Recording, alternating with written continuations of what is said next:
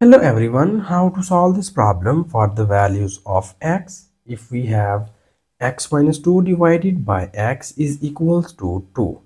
And here first we need to find all the roots of this equation, and then we will verify that which of the roots are satisfied over a given question statement or which are not. Or in other words, you just say that which of the roots are solution and which of the roots are extraneous root. Further, we solve this problem for two methods. I hope so you like both of these two methods. But if you have any other method in your mind, so please don't hesitate to write this method into the comment section. So so please watch this video at the end. I hope so you like both of these two methods. And now here in the first method, we need to move this x from left hand side to the right hand side, and you see here this x is divided by left hand side. When we move it into the right hand side, it is multiplied by this 2, and it will be written as x minus 2 is equals to, this is 2 multiplied by x.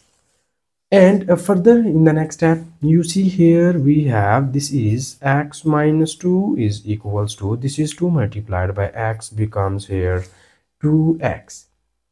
And now here further in the next step, we need to move the variable terms to the right hand side. So this is x, which is positive in the left hand side. When we move it into the right hand side, it will becomes negative, and we write it as this is 2x minus x. And now here further in the next step we have, so this is minus 2 equals to, here we subtract these two like terms, so 2x minus x becomes here plus x only. So in the first method we get only one root or one value of x, which is x is equals to minus 2. So this is the only one root, and now here in the next step we need to verify that is this root be the solution or extraneous root. So for verification of the roots, we need to copy down given question statement here, and the given question statement is x minus 2 divided by x is equals to 2. And further in the next step, we substitute this value of x into the left hand side and we check its behavior. So when you put it here, it will becomes minus 2 divided by, this is our x, and this is also minus 2 is equals to plus 2 or not. This is the our claim. And now here when we subtract these two values, so we just add these two and write the negative sign here. So minus 2 becomes minus 4 divided by minus 2 is equals to plus 2 or not. So this minus and this minus are cancelled out by each other, and this is 2 times 2 becomes 4, and we obtain 2 is equals to 2.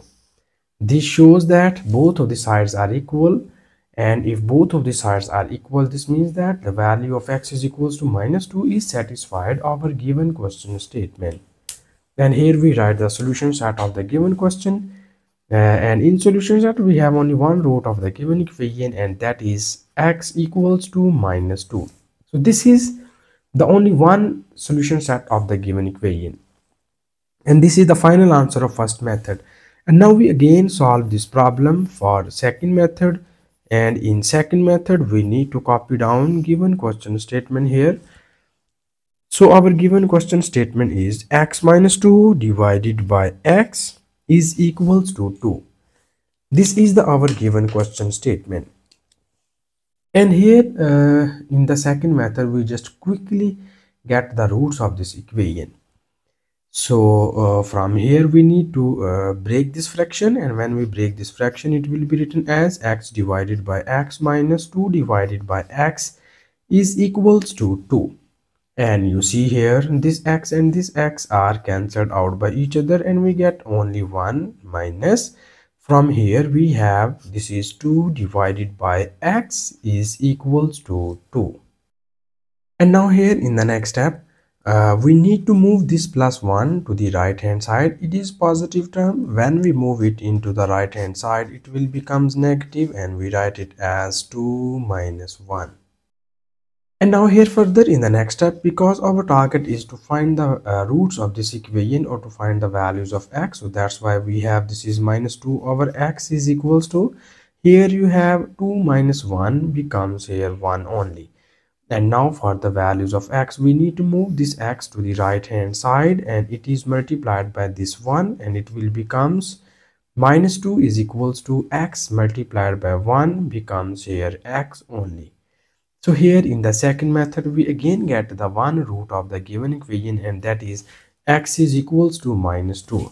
But you see here in the first method, we already verified that this value of x is satisfied our given question statement, so that we call the solution set of this question is x is equals to minus 2.